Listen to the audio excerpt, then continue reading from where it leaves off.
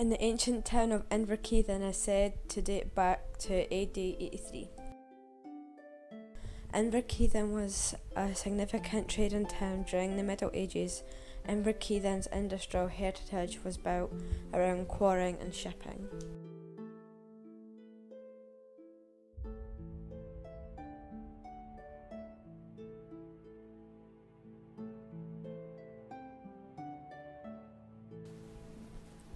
The Friary was a large group of buildings used by the Franciscans, who were a Christian religious order. Today, the only remaining part of the Friary to survive the Reformation was the Friary Hospitium, or guest house, where they would host their guests.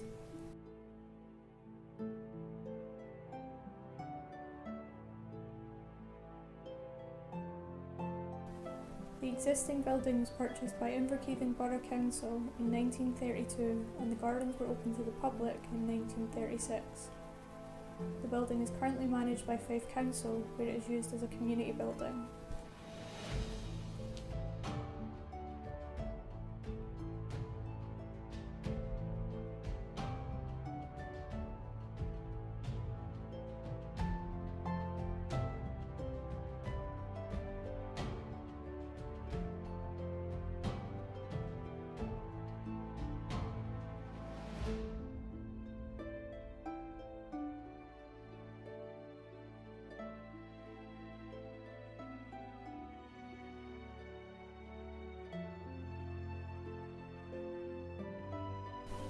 Today, you can still see parts of the other Friary building's remains, including the vaulted cellars, if you visit the Friary Gardens.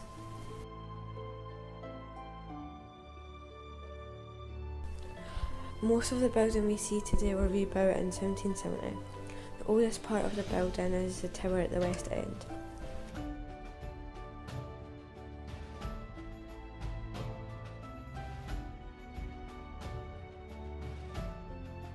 Today the building is mainly used for small meeting rooms at the community groups.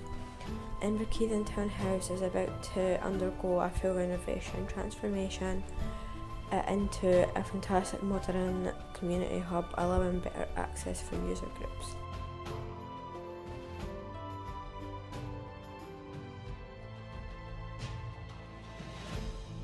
The building has been used as a rent office, courtroom, council chambers, and at one stage it had a debtors' prison on the top floor.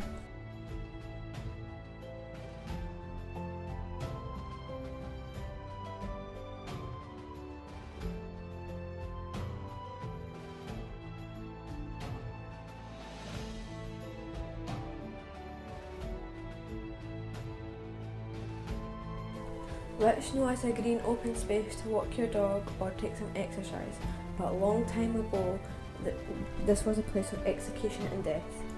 In the past, Inverkeithing very much had its very own witch hunt going on.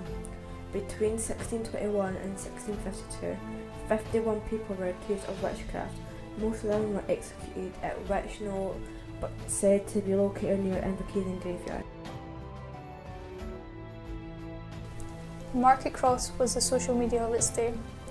It is where all the important news announcements would be made by the town crier. This includes civic announcements and public punishments. This was also used as a place for merchants and tradespeople to gather and discuss their business.